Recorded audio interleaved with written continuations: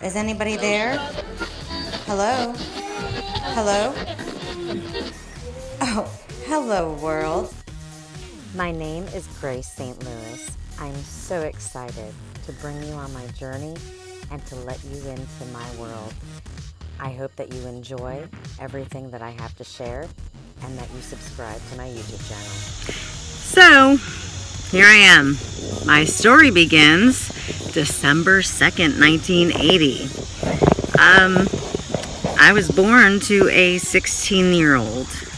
My mom is not obviously 16 now because I am 36. Anyway, at the age of 15, my mom got pregnant, and I guess luckily I'm here. We'll see how my life turns out. Then I'll see if I'm lucky that she gave birth to me or not. My dad is an illegal immigrant who has been deported within the past, I guess it's been 6 years now, something like that. Yeah. Anyway, so he illegally came to this country from El Salvador, lived here for several years, and I am the firstborn, first generation from my father. And he also wound up having 5 other kids, so there's 6 of us all together, which I don't really have relationships with because they were by, I guess, my mom and 2 other women. I've got a brother and sister that are close in age to my son, who is 16. So if you do math, I'll help you out. I was 19 when I had my son, which I was in the U.S. Army. I went in right after high school.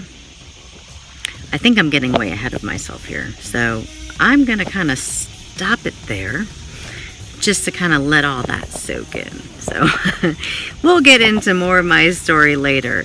Anyway, if there's anyone out there that has a similar situation, whether your parent is an illegal immigrant or your mother was a teen mom, I don't know, write me, comment, let's share, let's, I don't know, have a beer.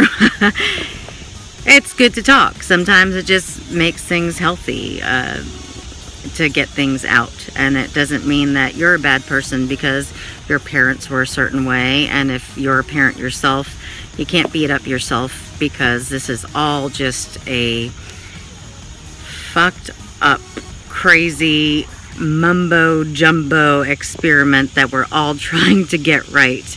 At least that's how I see it. I can only hope that I raise my kids right.